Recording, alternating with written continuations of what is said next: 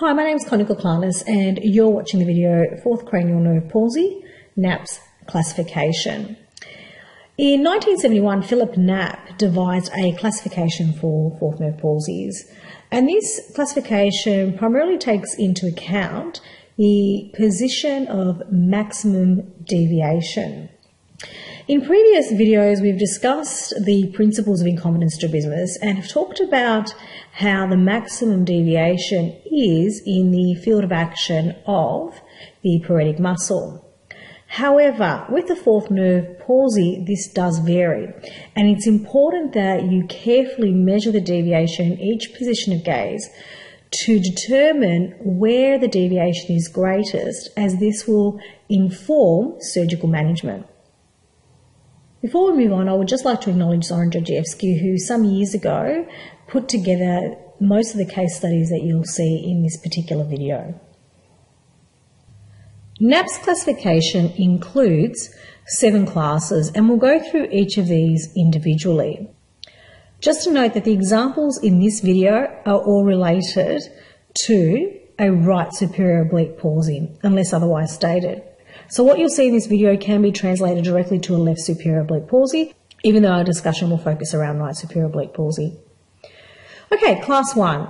In this particular instance, the right hyperdeviation is greatest in the direction of the action of the ipsilateral antagonist. So here we have an example of 9 positions of gaze. This is right gaze, this is left gaze, and we have a right on left, and the measurements here all reflect the vertical deviation, or the right on left.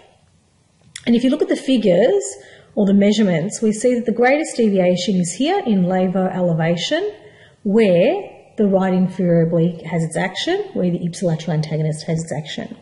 So what we see here is that the inferior oblique overaction is greater than the superior oblique underaction. Let's have a look at an image. Okay, here we have a patient with a class 1 superior oblique palsy. Looking at primary position, it's very difficult to say where there's a deviation there, but by a fraction it appears to me there might be a right on left. When the patient looks over into left gaze, we can see this right on left has increased.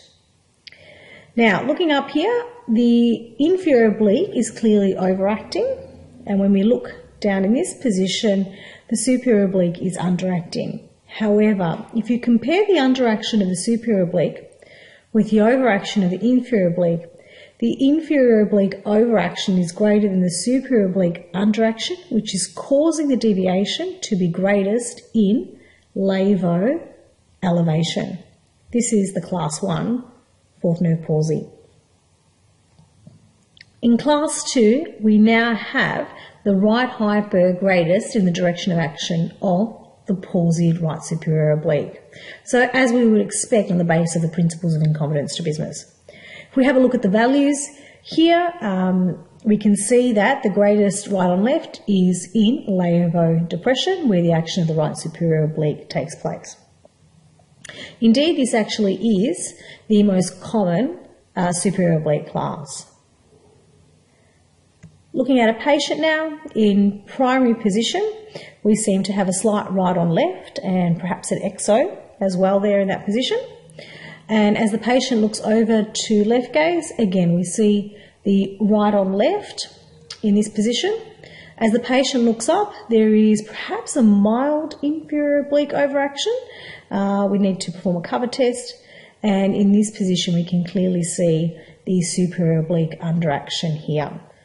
So in this particular instance, the greatest deviation is in dextroid depression, which is why it's classified as a class 2. Class 3. Now we're going to find the right hyperdeviation is greatest along the entire contralateral left gaze position. So there's a little difference between lavo elevation, lavoversion and lavo depression, which we see here. We see the values of 22, 25 and 18. The deviation is clearly much larger in left gaze than in right gaze or primary. And we're suspecting now that we probably have an inferior oblique overaction and a superior oblique underaction that are similar. This young boy has a class 3 superior oblique palsy, and in primary position we can see the right hyperdeviation In left gaze, again, we see the right on left. Up here, we see the right on left. And down in labor depression, we see the right on left.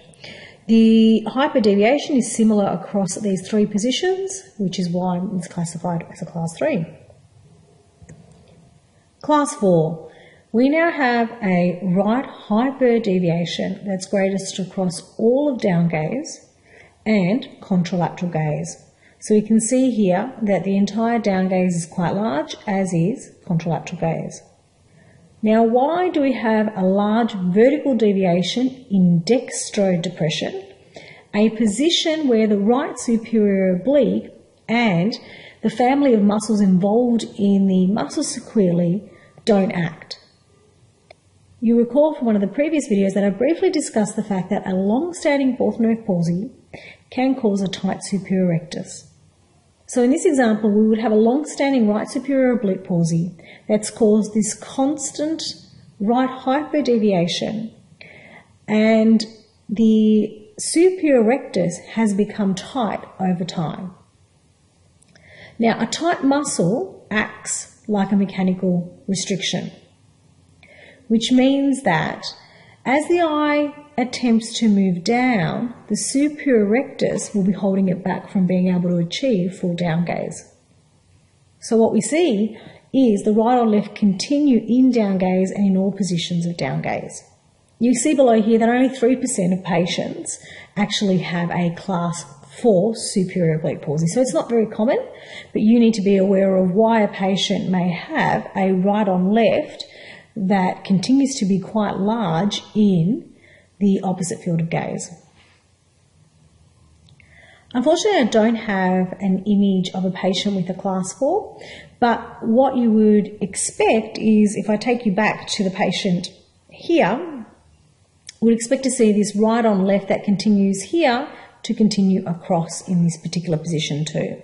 So here we don't see a right on left, we would see a right on left continue, and over here we would move the patient and the right on left would continue in this position also. Not only that, but it would be similar in size to that which we see in this position here. Moving on to class 5, here we now have the deviation being greatest along the entire down gaze. So this is the position where the right superior oblique is acting. However, again, we've got the continued large right on left along down gaze. This is usually caused by the ipsilateral superior rectus being tight, as we saw in class 4. Now, this patient has a class 5 superior oblique palsy, and what we see here is in priming position, she might have a small right hyperdeviation, difficult to tell. In left gaze, we see that there is a slight right on left. Up here in labo elevation, there is again a slight right on left. And here we have the greatest right on left so far. We can see that it's being caused by that, that superior oblique underaction there. As we move across here, we see that that right on left continues. And as we move across here, the right on left continues here as well, and is actually the greatest right on left we have in these positions that we've considered so far. So in looking at this patient, the greatest right on left is across the entire down gaze, and these two positions here are only mildly affected, which is why this patient doesn't have a class 4 and rather is classified as a class 5.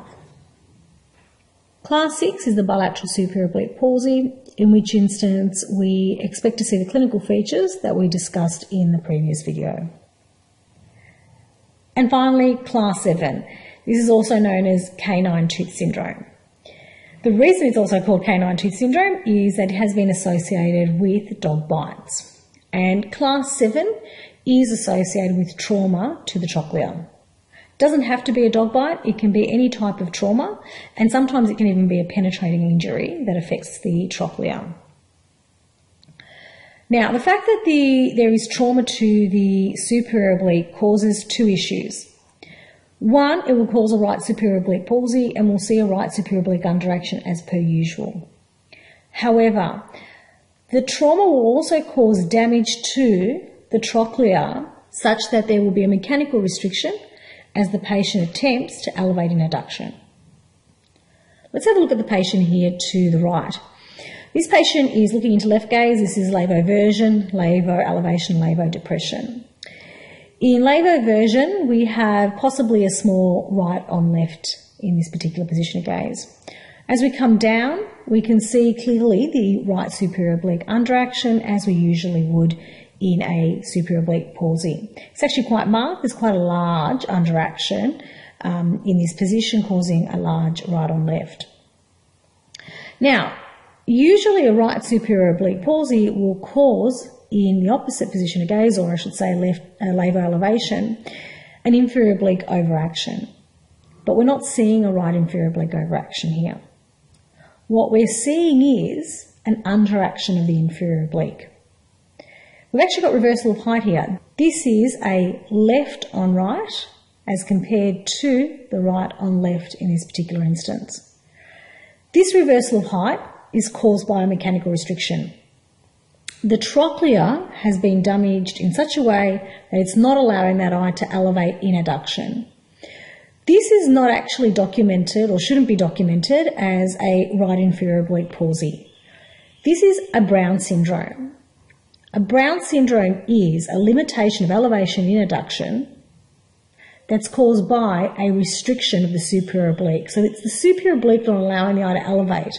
It's not the actual inferior oblique that's the problem.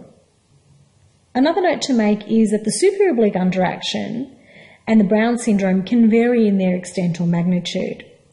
So if we have a look in this particular instance, you could make a call as to whether the superior oblique palsy is worse than the Brown syndrome.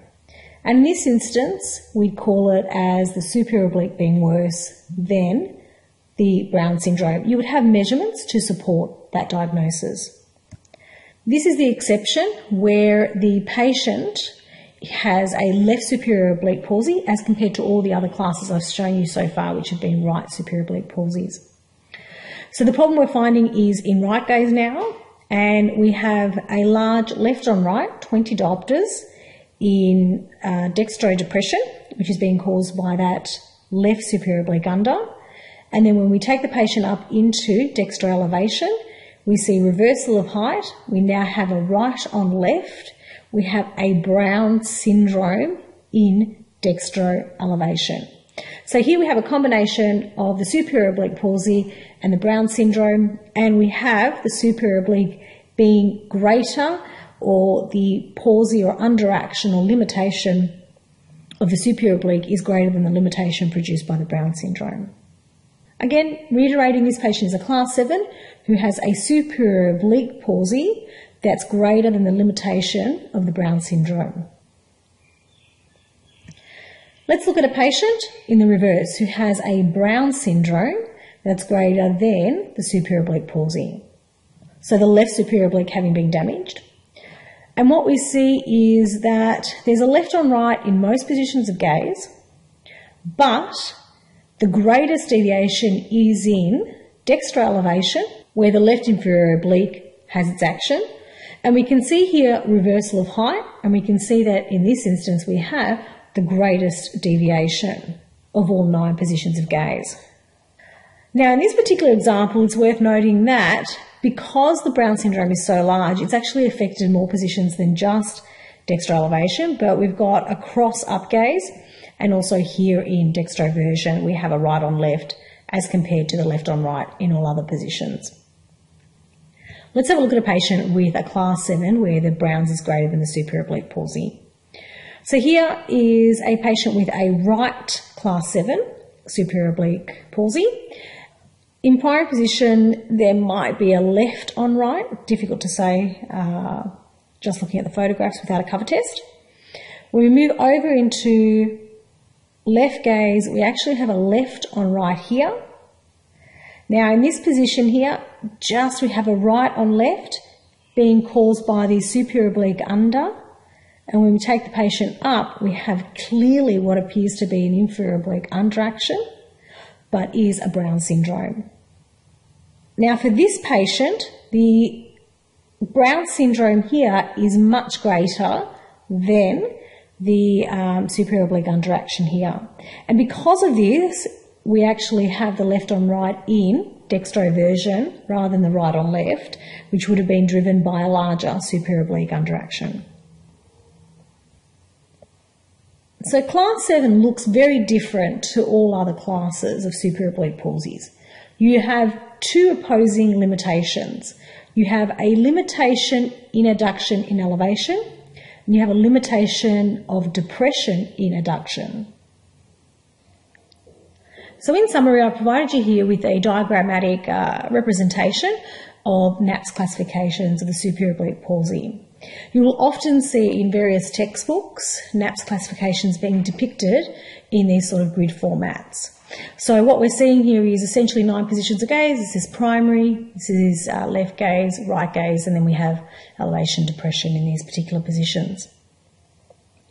So for class 1, what we have depicted here is that the greatest deviation is in the field of action of the ipsilateral antagonist. For class 2, we have the greatest deviation in the field of action of the superior oblique. In class 3, we have the greatest deviation along the entire contralateral field of gaze. In class 4, we have not only the contralateral field of gaze being affected, but also all of down gaze has a similarly sized deviation or vertical deviation. In class 5, down gaze has the greatest vertical deviation. Class 6 is our bilateral superior oblique, and class 7 is the canine tooth syndrome, where we have a limitation of elevation in adduction and a limitation of depression in adduction. And we have reversal of height between those two positions. Okay, this particular grid clearly indicates a right superior oblique palsy. So if you were to translate this into a left superior oblique palsy, just quickly, with class 1, for instance, it would be this position here, where the class 1 would be would have the greatest vertical deviation. In class 2, here we would have the greatest deviation, and so on and so forth. Okay, that brings us to the conclusion of this video. Thank you for watching.